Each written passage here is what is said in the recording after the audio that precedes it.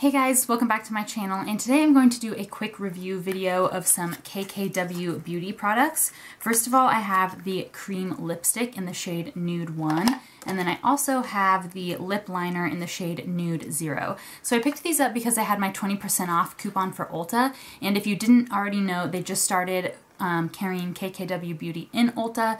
So I went to one of my local Ultas and picked these up because I didn't really need anything there at the moment, but I wanted to take advantage of the coupon, and I've been dying to try the KKW Beauty line. But for some reason, I just never felt like it was worth it to place an order online. Like, I wasn't that excited. I wanted to see it in store first. So I ended up picking up these two, and they're the lightest of each shade. Nude 0 is the lightest lip liner, and Nude 1 was the lightest lipstick that I saw that they're carrying at Ulta anyway. So I thought that these would be a really great nude lip combo to try out with my fair skin. And the lip liner is very, very light. So I'll show them both on, but I just wanted to quickly talk about the packaging. First of all, the lipstick packaging is actually really beautiful. It is kind of plasticky and a little bit lightweight, but something about it just still feels pretty luxurious, but not like overly luxurious. Like, obviously this isn't a YSL lipstick, but I still just like the aesthetic of this. And then the lip liner is just pretty basic, but what I do like is that it's I think it's a twist up one. Is it? Oh my gosh, how do you sharpen this? It feels like it's plasticky, but it's not sharpening. Okay, so that's a little weird. I don't know how to do this. I guess you do have to sharpen it, but this is like plastic. I don't know. But this is just pretty basic lip liner packaging, nothing to report here. So let's go ahead and try it out. So I have the rest of my makeup done, obviously, and I'm just gonna go ahead and start with a lip liner. And again, this is in the shade Nude 0, the lightest one.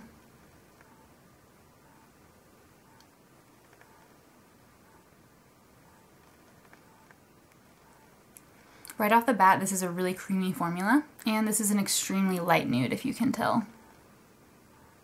So the lip liner is super creamy and nice, and now we're gonna move on to the lipstick, and again, this is in the shade Nude 1, and I actually already tried this one, so it's used, but we'll pretend like this is the first time.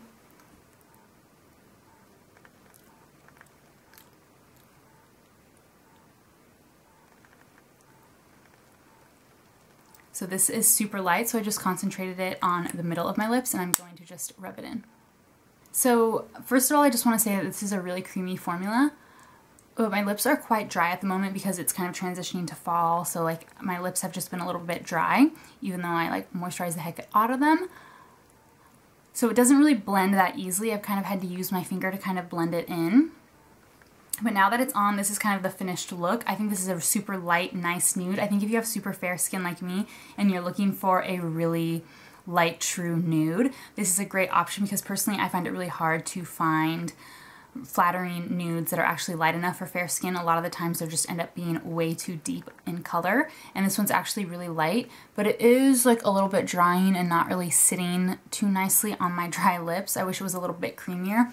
But I think we're going for like a little bit of the more matte, natural finish. This obviously isn't like a super sheer or satin finish lipstick, but it does say cream lipstick. So I think it's supposed to be like a little bit of a creamy finish.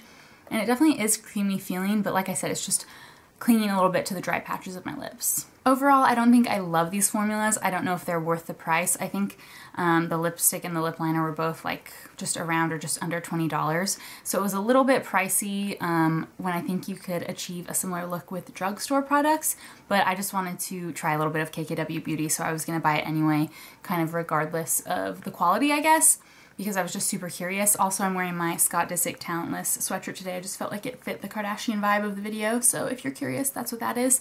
And anyway, this is the finished look. Let me know what you guys think down below, or if you guys have any tips for using KKW Beauty, or what your favorite products from the line are. I'd love to hear from you guys, especially now that they sell it at Ulta, so it's a lot more accessible and like easier to go in store and get. So if there's any products that you think I'm missing out, or if you think I should have got a different color, definitely let me know. I love to hear from you guys. And that's it for today's video. Thank you so much for watching, and I'll see you guys next time.